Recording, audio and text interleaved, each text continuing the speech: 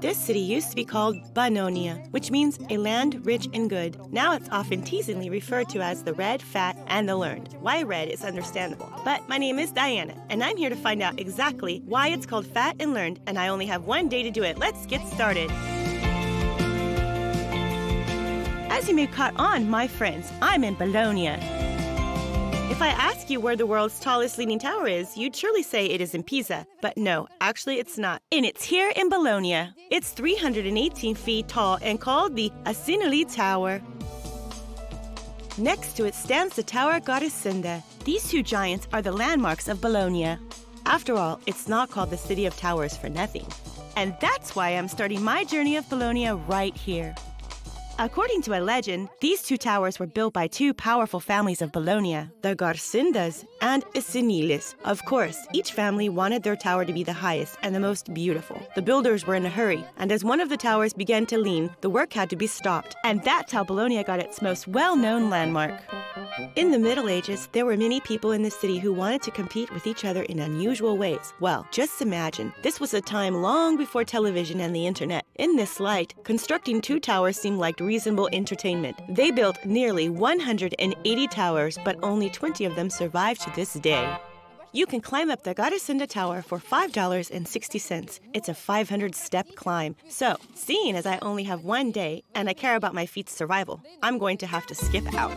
Bologna is not only the city of towers, but a city of rich arcades too. In the historic center, they stretch along virtually every building. You don't have to worry about the summer heat nor the autumn rain. You won't even need an umbrella. These arcades were a brilliant strategic idea for the city's infrastructure. After the establishment of the University of Bologna, there came a rush of students. They needed accommodation, but the land here was expensive. Ironically, the tax was only officially imposed upon the ground floor. So, they came up with a cunning way to save money. Taxes could be evaded under one condition: if a horseman could pass under the arc. By the way, the architectural complex of the Bologna city center is UNESCO Heritage Site. We've arrived at the central square of the city, Piazza Maggiore. There are lots of things to see here: the former police and justice office, as well as the Basilica of San Petronio. Oh, and there it is, the main fountain of Bologna. The statue is under reconstruction at the moment, but we can still admire the statue of Neptune.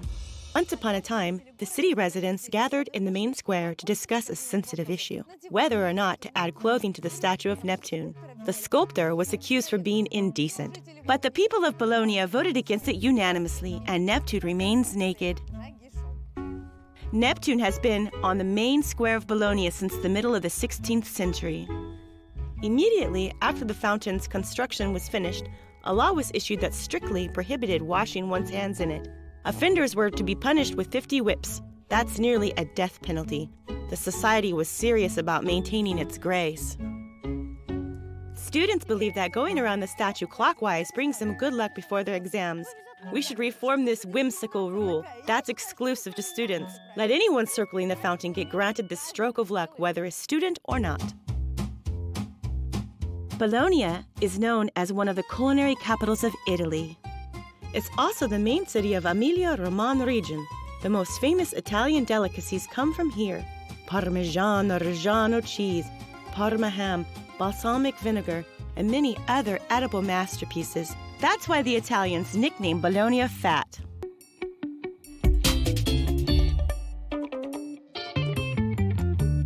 Alma Mater Studiorum, nourishing mother of studies. This is the University of Bologna's motto. By the way, it's the oldest university in Europe. We have to check it out. The University of Bologna was founded in the year 1088. At the time, it was known as the Stadium. And funny enough, in order to study here, students would hire the professors to teach them. Now it's one of the most prestigious universities in the world, but it's actually not too expensive to study here. It costs about $7,000 per year for the bachelor's degree.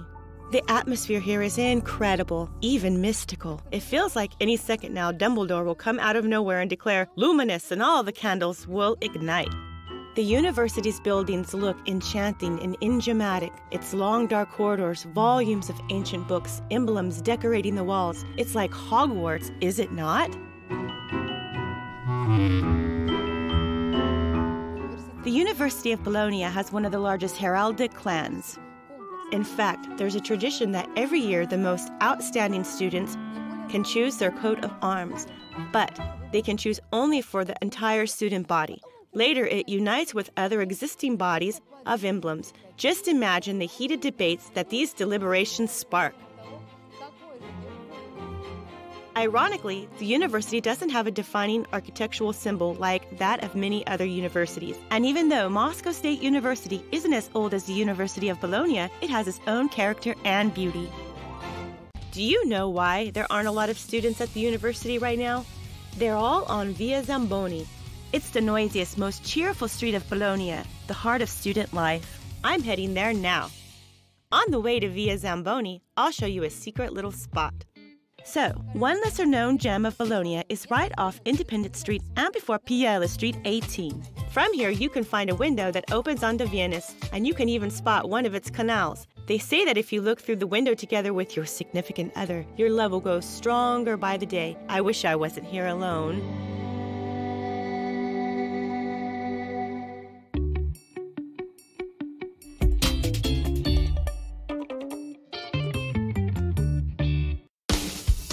As soon as I got to Via Zamboni, my feelings of loneliness vanished. It's so crowded. Overall, students are the same no matter what university they come from. When the air smells of spring, it's difficult to keep them locked up in the lecture halls. They are too eager to get out in the streets. Almost all students of the University of Bologna are leftists. So, anti-fascist meetings are a regular thing, as is standing up for student rights. You can feel the spirit of resistance.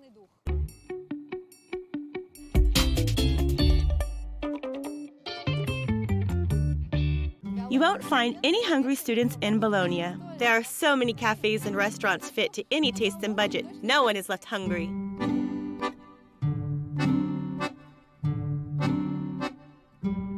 I choose Osteria for a good reason. It's a traditional bohemian place. Singers, writers, poets, and actresses are its regulars. Even Angelina Jolie and Brad Pitt have tried the specialty pasta here. Well, now we can too, right? Why should you try in Bologna? Oh, the spaghetti bolognese. Why, of course. Well, if you think so too, I'm going to have to disappoint you. There's no dish like that on the menu. In Bologna, meat sauce is always served with tagliatelle, the classic egg pasta. Delicious. The egg noodles, the egg pasta, so soft and complemented nicely by the meat sauce. I think it's an amazing combination. It's clear why the locals are fond of this dish. I think it would be awesome to treat your friends to a dish like this, and I know how to make it happen. Bologna is famous for its pasta, so be sure to bring some back home with you. Try to find a place like this where you can buy it handmade. Hello? Hello? Could you please tell me what's the most traditional pasta in Bologna? Tortellini, of course. It's the staple Italian pasta. I can teach you how to make it. I've been invited to try and make tortellini pasta with my own hands. Well, I can't miss out on this after all. This is the authentic tortellini made using true Italian recipes. Tortellini reminds me of dumplings, but instead of mincemeat, they use cheese. Take a little piece like this, place it in the middle.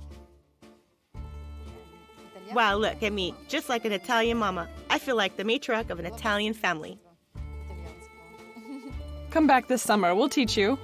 Would you look at that? I've even been invited to a summer apprenticeship. We have this steaming room. Okay. And it's very hot. She's saying it'll be warm here during the summer. Nice. They'll train me how to properly make tortellini. Well, for our little Giuseppes. Who is Giuseppe? I don't know. My future son, perhaps. Tortellini has to be cooked for no longer than a minute, so that the dough remains tender and the filling doesn't lose its taste. So fast? Now I understand why everyone here buys tortellini. You can get them pre-made, all ready and tasty. So all you have to do is throw them in some water for 30 seconds, and that's it. You're a head chef.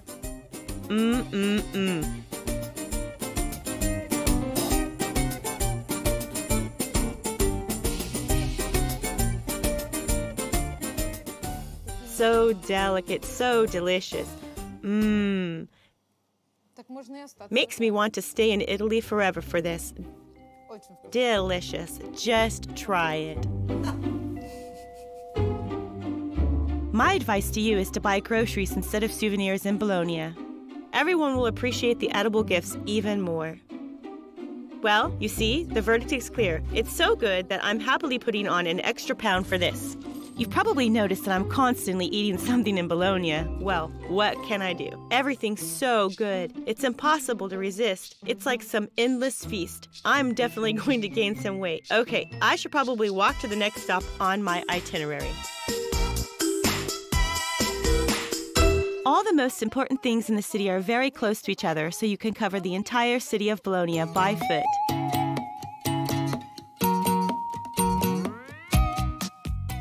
Look who I've bumped into on the way. The Bolognese breed, another token of Bologna. Not to be confused with the Maltese. Look what I found here. Hello. Is this a Bolognese? Oh, yes. Wow, look, guys. This is a true Bolognese, yes. They don't have Bolognese pasta, but Bolognese dogs are bred here. That's so cute. Can I pet her? Aw.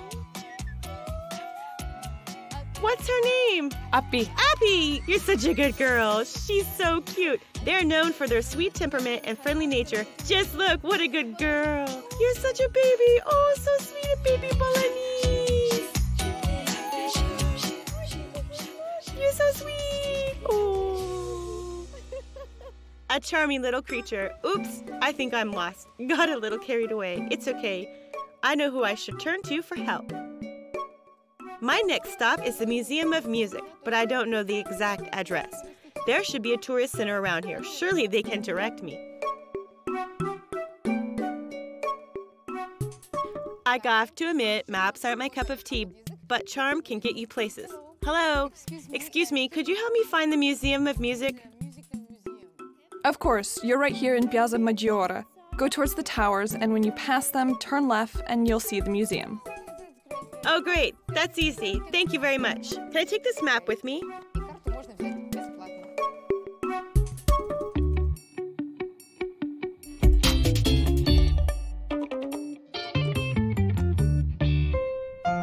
I'm here. This beautiful place from the 16th century is home to numerous instruments from famous European composers and hundreds of priceless musical score sheets.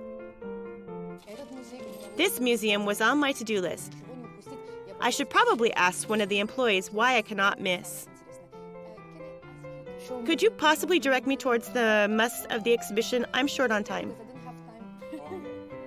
Do you have 10 minutes? Yes, of course. Great. I'll show you the most interesting parts. Here's the man who collected this incredible collection. Padre Giambattista Martini was the best music teacher of his time. He was born in the 18th century. Young musicians from all over Europe came here to learn from him. Giovanni Battista Martini was hugely influential among musicians of his time. Christopher Gluck, John Bach, and Giuseppe Tartini, and many others considered it a great honor to be presented in his gallery of great musicians and sent their portraits to Martini themselves. This is an entirely keyboard-made instrument with 2 rows of keys. That's what distinguishes it from the usual piano or harpsichord, the full keyboard. However, in order to play it, you need 7 fingers on one hand. Then why did they make it? In the 16th century, theory was more important than practice.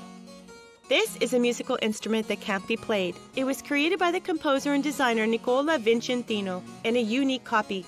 By the way, the keyboard of the harpsichord consists of 125 keys, each of them responsible for a single note. Fascinating. That's the original manuscript of The Barber of Seville, the most important and influential opera of Rossini. Do you know it? Ah, che bel vivere, che bel piacere per un barbiere di qualità. It is written by hand, not print, right? And this is the first printed score sheet, which was made in Venice, 1501.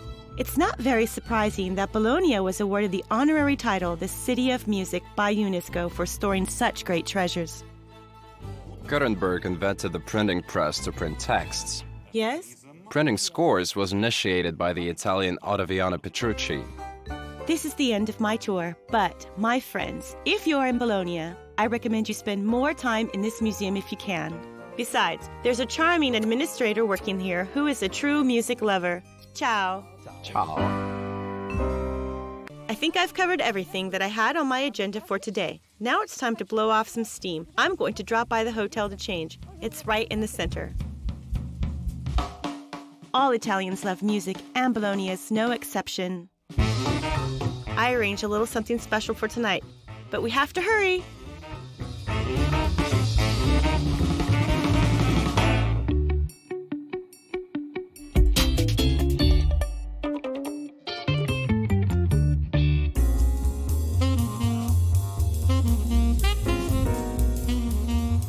In Bologna, everyone loves jazz. They even host an annual jazz festival here. Although I can't make it to the festival, I'm still going to enjoy some jazz, and apparently, there's a spot known for the best jazz in the city. And look, it seems to be true. The place is packed. Speaking of Italian music, the first thing that comes to mind is probably arias from La Traviata by Verdi, or the famous tunes of Ennio Morricone. But jazz music has its own scene here too. You have to visit it just to appreciate it for yourself. It's the last call. My evening is coming to an end, but it was truly beautiful. I really recommend listening to jazz in Bologna.